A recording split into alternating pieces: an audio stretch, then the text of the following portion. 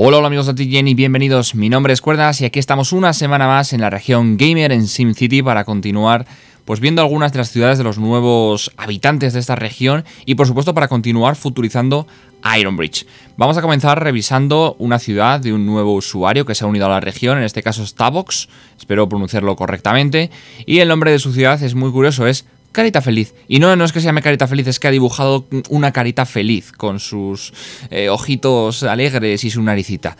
En fin, ha sido muy gracioso cuando lo he visto. He ido a ver, he dicho, ¿cuál es el nombre de esta ciudad? Y he visto una carita, me he quedado asombrado y me ha gustado por otro lado. Me ha hecho, no sé, me ha sacado una sonrisa, ¿no? Que eso es bueno al fin y al cabo. Así el primer vistazo vemos que tiene muchísimos edificios altos, ¿vale? En plan rascacielos, también tiene por aquí este edificio que lo reconoceréis todos, es el Empire State.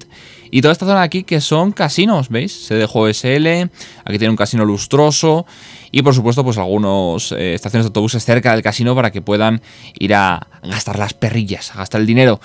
En fin, como veis la entrada a la ciudad es por aquí, ¿vale? O por aquí, realmente es por los dos sitios. Entra y sale, me gustan este tipo de ciudades en las que la carretera a la región entra y sale. Esto nos ayuda a tener dos entradas y dos salidas, por así decirlo. Entonces esto va a mejorar muchísimo el tráfico y el uso de una rotonda, como estáis viendo aquí, es espectacular, bestial. O sea, esta región concreta yo no la he jugado nunca, pero ahora que la he visto y sé que tiene justo la entrada y la salida alineadas, me encantaría jugarlo y hacer una rotonda aquí y continuar una avenida recta, grande.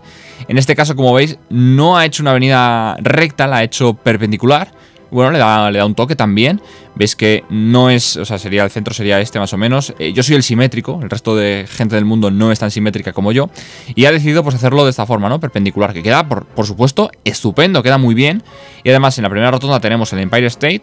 El resto queda un poco vacío, yo le pondría vegetación o le pondría algún parque, algo que entre dentro de esta rotonda. Y por aquí, como veis, pues ha puesto un molino de viento holandés como otra rotonda, con su estatua en el centro. En este caso pues es un molino, ¿no? Porque evidentemente nos da, aparte de un aspecto visual más chuli, pues tiene también el tema de turismo.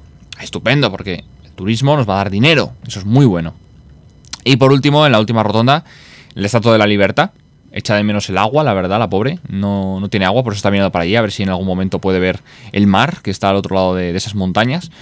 Y nada, vamos a empezar a hacer ya en la revisión a esta ciudad. Así, ya os digo, de primeras hemos visto muchos monumentos, que eso es, bueno, es muy bueno, le da un aspecto muy interesante. Tenemos también por aquí en la entrada un centro de exposiciones, que sería pues para turismo. Tenemos, como bien he dicho, los autobuses por aquí y los casinos, ¿vale? Y luego el ayuntamiento lo tiene por aquí. Y también nos destaca muchísimo este parque eólico, o sea, la electricidad que está generando en esta región, en esta ciudad, es a través de la energía eólica. O sea, energía limpia, bien, estupendo. Oye, cada uno también a su gusto, ¿no? En este caso, la energía eólica, el problema que tiene es que no contamina. O sea, no es un problema. Eso es lo bueno. Que no contamina. El problema es que tienes que poner muchos molinos, tienes que gastar mucho espacio. O sea, ocupa mucho espacio. Y bueno, lo bueno es eso, que contamina poco. Vamos allá con el análisis de esta ciudad. Vamos a ver, primero el mapa de carbón. Vale, carbón tiene por aquí, pero por lo que vemos no lo está explotando. Bien, mineral tiene por aquí, por allá. ¿Y lo está explotando? ¿Esto qué es? Esto es un centro de reciclaje y esto es una fábrica de procesadores. No lo está explotando como tal, no lo está extrayendo. Aunque sí que está utilizando lo del centro de reciclaje para hacer procesadores. Bien, vale, estupendo. Petróleo, pues nada, no hay petróleo en la región, ni tampoco está utilizándolo de ninguna forma. Comercio, bien, edificios comerciales, tenemos un depósito comercial por aquí. Y otro depósito comercial por acá. En este depósito comercial vemos que esto que está depositando aquí es aleación, metal y plásticos. Y en el otro lado probablemente lo que está almacenando es el plástico. Sí, plástico, procesadores y metal. O sea que tiene listo justo enfrente de la fábrica de procesadores todo lo que necesita para construir esos procesadores. Lo tiene justo enfrente, de esta forma pues evidentemente se ahorra un viaje. Traen hasta aquí los materiales y automáticamente los pasan de una carretera a otra, de un lado de otro de la carretera. ¿Para qué cruzó el camión la carretera? Pues para llevar procesadores, ¿no? Algo así. Bueno, todo esto son edificios, como estáis viendo, altísimos, de clase alta, ¿vale? Clase media alta, en este caso es clase alta. Lo que pasa es que está muy bajito de clase alta, pero son clase alta, ¿vale? Tiene un núcleo aquí urbano bastante importante de clase alta. Evidentemente cuando estás produciendo procesadores te lo va a pedir, necesitas gente cualificada que pueda realizar ese tipo de trabajos. Y vamos a pasar ahora con el agua, que no lo habíamos mirado. El tema del viento también no lo habíamos mirado. Vamos a ver primero, mapa de nivel freático, o sea, las aguas. Las aguas, como veis, pues bueno, tiene aquí un extractor. Mira, yo estos extractores de aquí que tienen pequeñitos, no creo que le hagan gran servicio ya. Yo creo que los puede eliminar perfectamente. Aunque no lo sé, claro, no sé exactamente qué nivel está trayendo ahora mismo esta estación. Tiene 39,4, bueno, 46,8. Podría, yo creo que con esta y quizás otro módulo más o otro par de módulos más en esta zona, cubrir todo sin poner varios por ahí. Aunque sí que es verdad que añadir de estos le da, vamos a decir entre comillas, presión a la red de aguas. Ya sabéis que a veces, o sea, cuando vosotros ponéis este edificio, lanza el agua, la lanza por las carreteras y empieza a viajar por las carreteras. A veces no viaja del todo correcto, o sea, no viaja bien. Y para hacer que llegue a todos los puntos tienes que poner otros puntos de extracción de agua. Puede ser que lo haya puesto por eso, puede ser el motivo también. Así que, por un lado, estaría bien eliminar, dejar menos, pero por otro lado, si están puestas porque es necesario, pues estaría perfecto. Me estoy fijando ahora, mientras os estaba hablando de esto de las aguas, de las carreteras, que ha utilizado un truquito que hay con las carreteras, que es no acabarlas, ¿vale? En la avenida, para evitar el tráfico. Veis que aquí no hay tráfico ninguno. Solo vienen los coches que de verdad vienen por ejemplo, este edificio de aquí, este restaurante glotón, ¿vale? Entonces, la conexión real es esta de aquí y esta de aquí. ¿Se le conglomera más tráfico quizás en estas dos zonas? Puede ser. ¿Abriendo eso tendría menos tráfico? Pues no estoy muy seguro. Sé que este truquito de dejar las carreteras a medias sirve bastante, pues eso, para evitar tráfico en ciertas zonas de la ciudad. En este caso, esta zona de aquí, como veis... Uy, se me mueve la cámara. Toda esta zona de aquí no tiene apenas tráfico. Así que yo creo que está bastante bien trabajado. Bueno, por ahí teníamos el tema de las aguas. No, mira el viento. El viento que va hacia allá. Vale, se escapa por allá. Pero las zonas, a ver, las zonas... Vamos a poner zonas... Ahí está. Vale, todo lo que tiene industrial está aquí, por lo tanto el viento va para allí. Se escapa completamente. Tiene una universidad. Supongo que es de clase alta, toda la industria. Sí, prácticamente toda la industria es de clase alta, como estáis viendo. Esta creo que no. Esta no. Pero estos de aquí, estos que se ven así en un color más azulado, son de clase alta. Está bajando de densidad, pero bueno, supongo que lo mantendrá sin ningún problema. Aunque no he entendido muy bien por qué en esta rotonda tienes industrial si tienes un edificio de turismo. Pero bueno, oye. Basuras tienes aquí pues unas cuantas chimeneas, que también va para allá la contaminación, no hay problema. Con una zona solo de vertedero, perfecto, porque lo estaba quemando toda la basura. Generas más contaminación, pero la ahorras, ¿no? Del suelo. Y por aquí tratamiento de aguas residuales, perfecto. O sea, esto está cubriendo la ciudad de forma perfecta. El tranvía sale de aquí, bien, la estación, y se reparte, como vemos, por toda la ciudad, por todas las rotondas. Eso es muy bueno, aunque aquí estoy viendo que hay bastante tráfico. Claro, es el monumento, le está generando un tráfico importante. Yo quizás en este caso utilizaría el tema de subir y bajar las carreteras para hacer algún tipo de unión en algún sitio. No sé, quizás...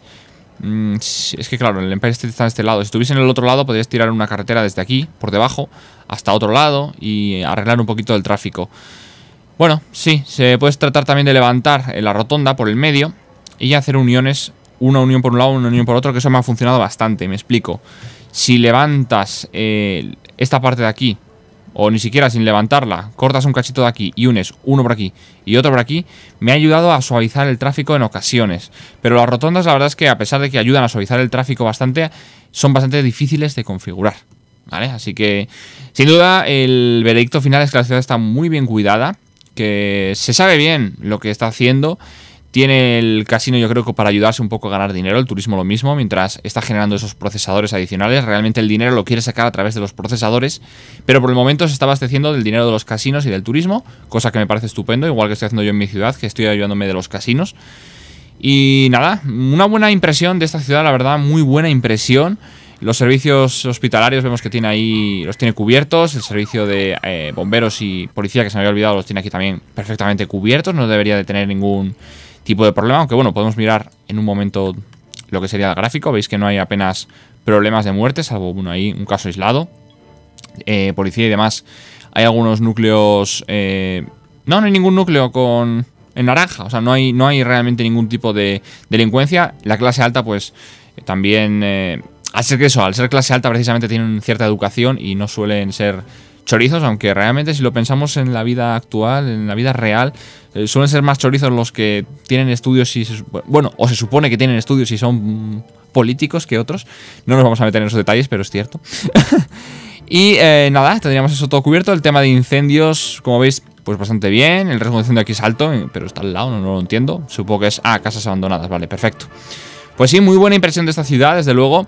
Muy bien trabajada, muy bien cubierta. Y nada, mis felicitaciones para el usuario Tabox, porque sin duda no puedo sacarle ningún pero. Solo tengo un poco de duda con los extractores de agua, pero por lo demás todo perfecto. Muy bien, muy bien, muy bien. Vamos ahora con Iron Bridge, que creo que nos queda un ratito todavía para futurizar algunas cosas. A ver si podemos poner otra megatorre, a ver si podemos lanzar la arqueología. Y bueno, continuar, sobre todo avanzar, que ya pronto esta serie va a llegar a su fin. ¡Vamos allá! En ocasiones en mi canal, sobre todo, me denominan como el señor de los bugs, ¿vale? El último episodio que subí de Walking Dead en mi canal tenía un bug terrible del juego, del propio juego, que de repente una persona se aparecía sentada de pie sentada, una cosa muy extraña, un glitch, ¿no? Y hoy entro aquí en SimCity, en la ciudad de Iron Bridge concretamente, y me encuentro con esta cosa que estáis viendo aquí en medio, ¿vale? Llevo un rato aquí en pantalla, ya lo habéis visto, lo habéis tenido tiempo para ver qué es. No tengo ni idea de qué demonios es esto. Está en medio. O sea, es como que los puentes hubiesen desaparecido. Fijaos, os lo voy a enseñar. Aquí han desaparecido los puentes, ¿vale? Se han convertido en una estructura tochísima no sé, de piedra, de hormigón. Y ha aparecido aquí arriba esto. Bueno, no tengo ni idea de lo que ha pasado, no sé cómo solucionarlo, ni idea. Lo voy a dejar así como... Mira, igual si lo doy aquí y le vuelvo a dar, no hace ningún tipo de cambio. Bueno, vamos a dejarlo como que ha sido algo momentáneo. De hecho, no le voy a dar mayor importancia de momento. Ha desaparecido ya eso del cielo. Y espero vuestros comentarios a ver qué os parece este curioso bug, ¿no? A ver qué puede ser, si habéis leído algo sobre ello, si os ha ocurrido, no sé, que me deis algún tipo de información. Los puentes, desde luego, que han desaparecido tal y como los conocíamos. Y nada, estamos de nuevo en Iron Bridge para continuar avanzando. Tenemos la arqueología aquí ya, pues que poco a poco se va llenando. En este capítulo todavía no la vamos a lanzar, le queda un ratito todavía para poder ser lanzada. Tiene exactamente ahora mismo 572 turistas, prisioneros tiene 8 y sin techo, que son polizones, 0.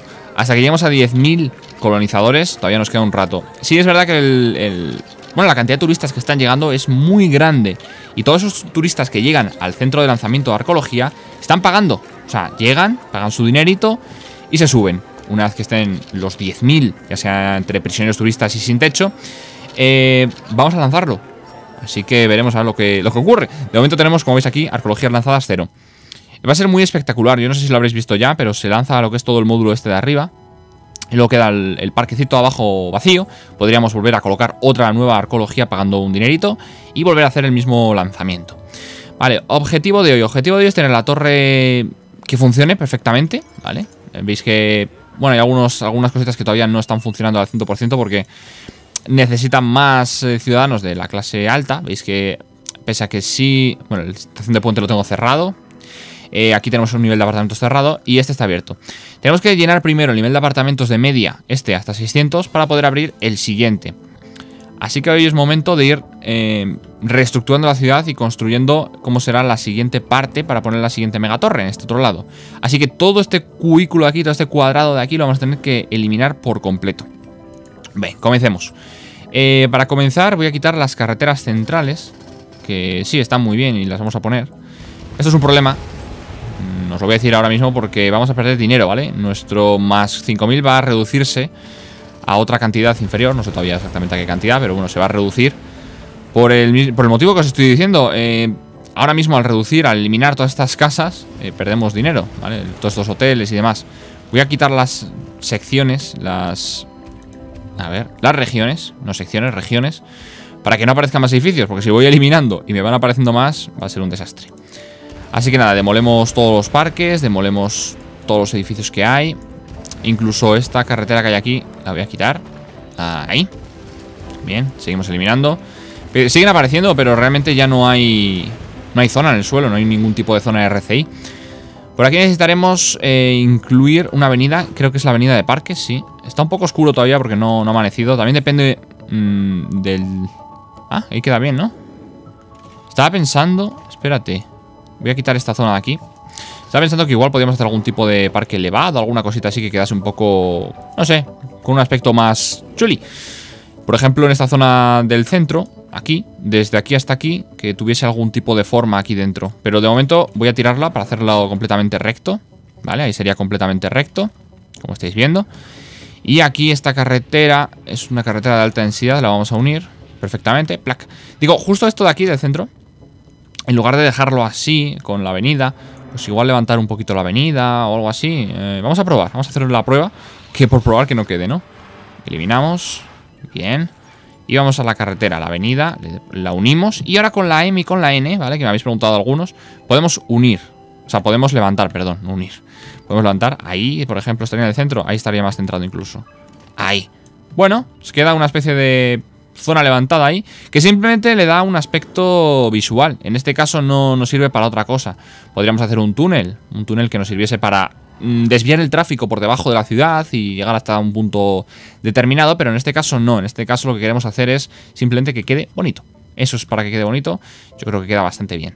Esta carretera de aquí, por ejemplo, la vamos también a eliminar por completo. Todo esto, plax. Y toda esta de aquí. Hasta justo aquí. Bien, nos queda esta central que voy a eliminar un cachito. Esa no tenía que haber eliminado esos edificios, pero bueno. Para ponerlo igual que aquí. Vale, para ponerlo igual que aquí necesitamos primero poner la base de la megatorre. Las megatorres nos van a costar, vamos a ver el precio, porque igual todavía no es momento. Las de élite, vamos a poner otra de élite. Vamos a ponerlo con nivel de oficinas. O podemos poner uno con nivel de apartamento y luego poner la oficina encima. No sé, vamos a esperar, yo creo que ahorrando podemos llegar a esa cantidad de dinero sin ningún problema. En este caso son 338.000, estamos en 244.000 y los préstamos todavía no están subsanados. Así que, por ejemplo, vamos a subsanar un par de préstamos. Vale. ¿Perdemos dinero del que teníamos total? Sí, claro, pero ganamos en el presupuesto. O sea, tenemos más dinero por hora y así podemos obtener rápidamente ese dinero que nos falta. Bien, aquí vi el otro día, cuando revisé mi vídeo, vi que había un problema, que aquí esto son dos secciones separadas. Entonces voy a eliminarlo, ¿vale? Y vamos a hacerlo completamente recto para que sea la misma sección. No creo que me dé problemas ahora. Yo no sé, en el capítulo... Creo que fue hace 2 capítulos, coloqué esto y me daba... Es que me crea esta sección, ¿veis? No quiero que me cree esa sección, yo creo que quiero que sea una unión recta. O sea, voy a hacerla de nuevo, de hecho. Que sea completamente recto. Así. Ahí. Va, ahora sí. No sé si es que era otro tipo de carretera o qué, pero no se estaba uniendo correctamente. Tenemos ahora las esquinas perfectamente unidas. Y aunque seguimos con este bug, me está horrorizando la verdad el bug este, ¿eh? Es que queda horrible este hormigón ahí. En fin. Tenemos el dinero que estamos trayendo de los casinos también, como sabéis, del capítulo anterior, os lo había comentado. Y ahora pues para hacer justo, ¿sabes dónde es el centro? Hasta que no tenga... Es que hasta que no tenga la torre puesta creo que va a ser imposible. ¿Esto de aquí qué es? ¿Esto de aquí es un parque o qué es esto? Bueno, lo voy a demoler. Tenemos 121.000 y subiendo de dinero. Ahora mismo yo podría pedir los bonos. Podría pedir 2 bonos. A ver, si pido 2 bonos serían 200.000 y tendríamos suficiente dinero para poner la megatorre. Es factible pedir los bonos. Es factible, vamos a pedirlos, venga. 1. Se nos reduce de nuevo el dinero por hora, pero bueno. Ahí tendríamos 2 bonos y tenemos 359.000. Eso nos permite poner una nueva megatorre. Nueva megatorre que, como bien os digo... Uy, esto es omega, no es una megatorre, quieto. Megatorre de élite con nivel de oficinas, tecnología media. Bien, pues vamos a colocarla igual que habíamos hecho en el otro lado. Exactamente lo mismo. Yo no sé cuál es el... Espera, ¿cuál es el delante y cuál es el detrás? Adiós, no tengo ni idea. No sé. A ver, ¿dónde está la carretera? Por ahí hay carretera. Tiene que quedar la carretera por delante, ¿verdad? ¿Esto tiene carretera por ese lado? Sí. ¿Esto tiene carretera? Yo creo que no. O esto sí. Creo que el centro, o sea, lo de delante va a ser esto. Vale. Vamos a pensar que es esto. Y vamos a contar los puntitos, ¿vale? 1, 2, 3, 4, 5 y 6 por ese lado. 1, 2, 3, 4, 5 y 6 por ese lado. Sería entonces 7. El medio sería ahí. 1, 2, 3. A ver, voy a contarlos de nuevo, ¿eh? 1, 2, 3, 4, 5, 6, 7, 8. 1, 2, 3, 4, 5, 6, 7. Creo que el centro sería ahí, justo. Yo creo que sí. Me lo pongo un poquito más a la derecha, un poquito más a la izquierda, porque tengo la opción de ponerlo justo ahí o justo aquí. Venga, vamos a ponernos ahí. Y bueno, como veis aquí ya se ha unido, aunque se ha unido de una forma un poco extraña. No está esto todo lo recto que a mí me gustaría. Vamos a intentar. Oh, no, se elimina. Oh, no podemos colocarlo de mejor. Nada, nada, pues se va a tener que quedar así. Está un poco torcido. Yo creo que es el terreno, ¿no? Que está irregular. Sí, el terreno está irregular. Así que no vamos a poder hacer nada con ello. No pasa absolutamente nada. Bueno, me gusta mucho la simetría. Claro que me gusta mucho la simetría. Y aquí tendría que salir la carretera completamente recta. A ver cómo lo hacemos. A ver si lo podemos apañar y hacerlo bien. Vamos a la construcción de la ciudad. A colocar un par de carreteras de alta densidad. De estas. Desde aquí hasta aquí. Como veis, se hunde un poquito. Es que está el terreno... no está el terreno recto, ¿vale? Ahí lo vamos a dejar así. Y aquí lo vamos a dejar, pues... Es que claro, no está nada recto. Vamos a dejarlo... Por ejemplo, queda mejor así, yo creo. Nada, está irregular completamente. Entonces la megatorre ha quedado hundida. Fijaros que por este lado...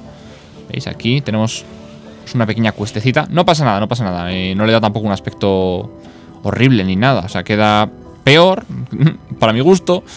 Me gustan más las cosas más rectitas, pero no está mal. Carretera de alta densidad. La carretera de alta densidad aquí pues va a tener que salir desde aquí y hasta ahí. Entonces ya se arreglará. Vale, se va a arreglar, se va a arreglar. No va a haber problema. Bien. Llega más o menos por aquí. Yo no sé si le puedo... Es que me gustaría que esta... ¿No veis que sale aquí? Sale de la misma forma, justo, que hemos hecho aquí. Pues me gustaría que eso fuese también aquí. Pero no me está saliendo. A ver cómo lo puedo plantear, ¿eh? Para que me salga lo más parecido posible. Esto vamos a tirar un poquito de ello hacia la derecha. ¿Vale? Y más o menos calculo que es por aquí. O sea, más o menos hasta aquí. Hasta ahí. Aproximadamente. Esto es a ojo. Por ahí. Venga, vamos a ponerlo por ahí más o menos. Y ahora con la curva.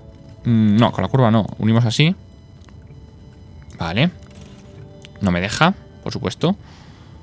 Porque, ¿cómo lo hice yo? Ahí le puse una curva. O sea, esto lo pongo un poquito más adelante. Creo que sí. Creo que si lo pongo un poquito más adelante hago así. Y ahora elimino la esquina. O sea, esto de aquí. Esta y esta parte. Cojo lo de redondear. Esta. Y lo redondeo. ¿Queda igual? Pues si no queda igual, queda más o menos igual. Así que lo vamos a dejar así. Y vamos a colocar, por supuesto, la siguiente expansión que iba a ir aquí, que es esta. Que queda bien, sí, queda bien. Cuadra. Y nos quedaría la última expansión, que es esta, pero que todavía no la podemos utilizar. Creo que no tengo el suficiente nivel en el edificio. Vamos a comprobarlo. Investigar. Está ahora mismo investigando la academia de nivel 4. Lo habíamos dejado en el episodio anterior, la que me acuerdo. Es que esto de semana a semana a veces hay cositas que se te escapan. Pero sí, academia de nivel 4 está ahí. Y ahora mismo tenemos pérdidas porque esto no está funcionando.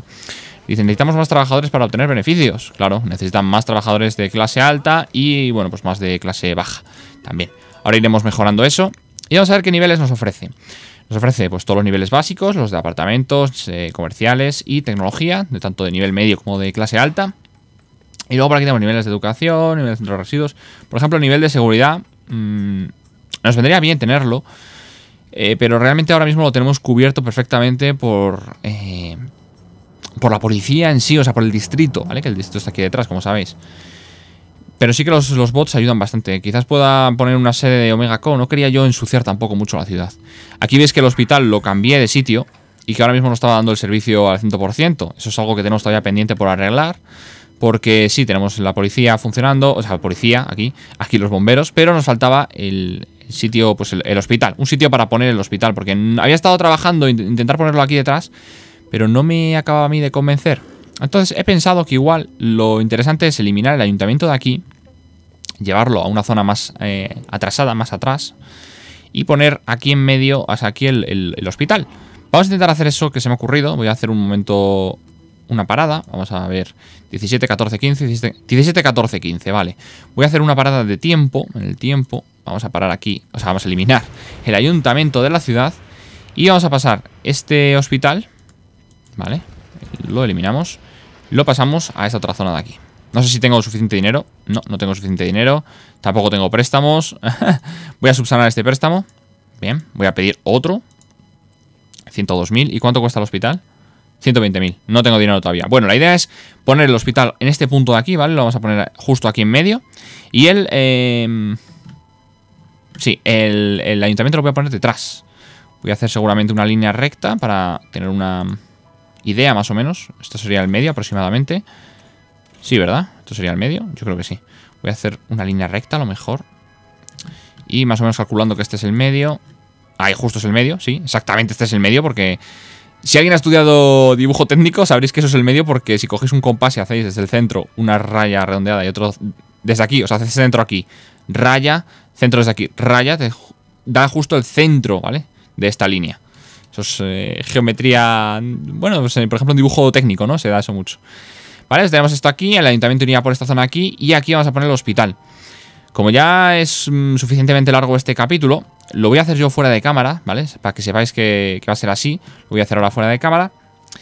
Y en el próximo capítulo lo tendremos ya colocado. Tenemos la torre activa, hemos creado esta nueva zona. Y nos quedaría ya ir acabando de futurizar y acabando de organizar de nuevo la ciudad. Yo creo que va a quedar muy bonita, muy chula. Y pronto ya os digo que esta serie va a llegar a su fin. Seguramente unos 30 capítulos, creo que sea un buen número. Hay un par de plazas libres todavía en la ciudad, en la región, que nadie ha aceptado, así que espero que las aceptéis pronto. Y nada, que poder hacer un resumen de esas ciudades antes de finalizar esta serie, que yo creo que os está gustando mucho, que estéis demostrando interés por ella, y os lo agradezco muchísimo, la verdad. Si os ha gustado, como siempre, darle a me gusta, añadirle a favoritos, suscribiros al canal y por supuesto que nos vemos en el próximo vídeo. Un saludo, amigos, y adiós.